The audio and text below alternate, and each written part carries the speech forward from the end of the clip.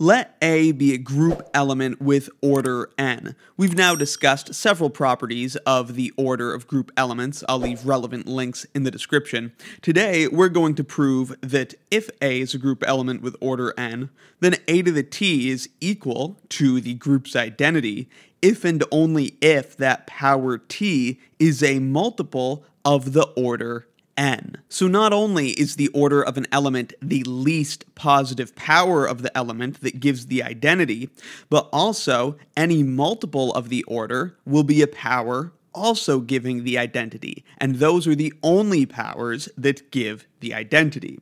That's what we'll be proving. It is, of course, a biconditional statement, so we'll have two implications to prove. We'll begin with the easier direction, showing that any multiple of the order of A will be a power that also gives us the identity. So we begin with an arbitrary multiple of A's order. A's order is n, so we're just saying let t be some multiple of n. Say t equals n times q. Then a to the t is equal to a to the nq, since t is equal to nq. By our exponent laws, a to the nq is the same as a to the n to the power of q. And of course, we took n to be the order of the element a. So a to the n, by definition, is the identity. And so a to the n to the q is the identity to the power of q, which is just the identity. And so we've proven that if we raise a to a power that's a multiple of a's order, then we will get the identity. Now we can move on to the next direction of the proof. Now we will suppose that we have a power of a to the t, which equals the identity, and we want to prove that this forces t to be a multiple of a's order. First, we'll apply the division algorithm. I'll leave a link in the description to my lesson on that if you need a recap.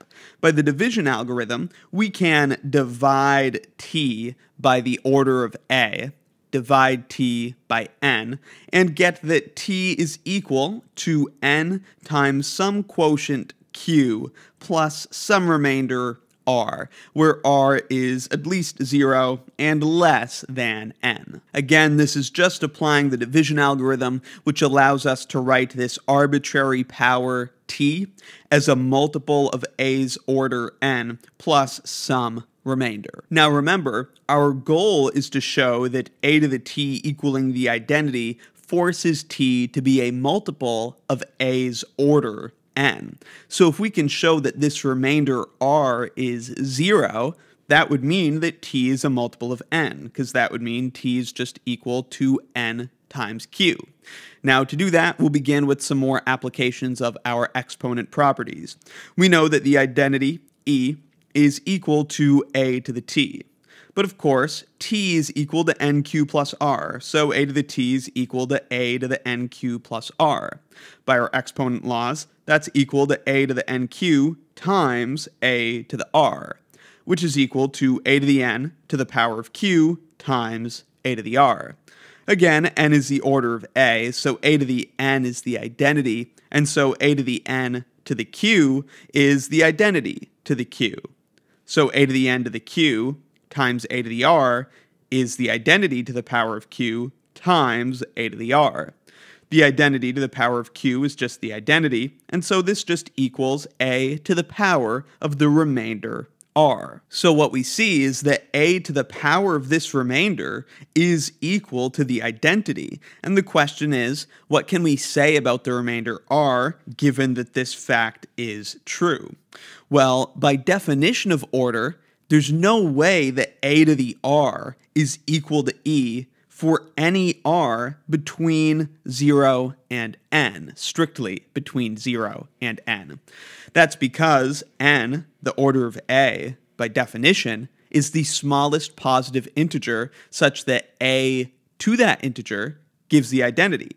So if a to the r gives the identity, then r cannot be a positive integer that's smaller than n. That's just by definition of order.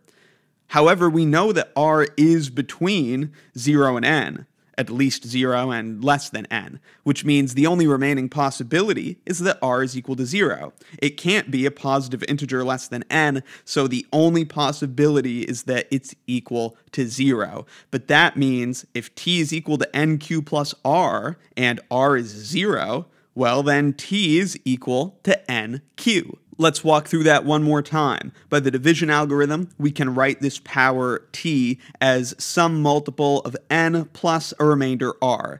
By simply applying some exponent properties, we can show that the identity e is equal to a to the power of this remainder r. By the division algorithm, that remainder r is at least 0, but less than n. But by definition of the order of a, the remainder r here cannot possibly be a positive integer that's less than n, and so that forces it to equal 0. And thus we've shown that t is a clean, perfect multiple of the order n, as desired. So if a is a group element with order n, then a to a power t is equal to the group's identity if and only if t is a multiple of n. If t is a multiple of n, then a to the t is the identity, and if a to the t is the identity, then t must be a multiple of a's order n. Let me know in the comments if you have any questions. If you find these abstract algebra videos helpful, please consider supporting Wrath of Math on Patreon. Link in the description. Thank you very much for watching. Reindeer to pick me up and slowly get to know me. We'll unwrap each other until we're never lonely. Is it okay?